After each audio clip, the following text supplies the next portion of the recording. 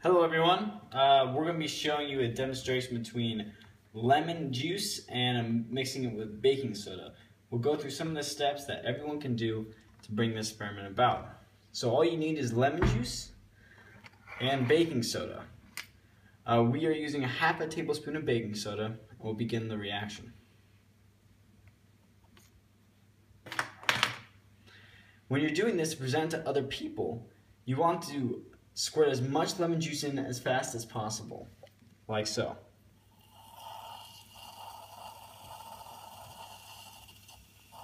As you can see in the experiment, bubbles are rising. This is the release of carbon dioxide as a gas, which causes the bubbles. So I'm going to go a brief overview of how this is occurring.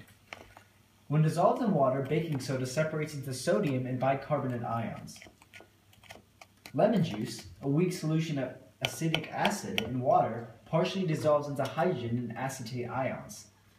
The reaction between baking soda and lemon juice is actually two reactions, an acid-base reaction followed by a decomposition reaction.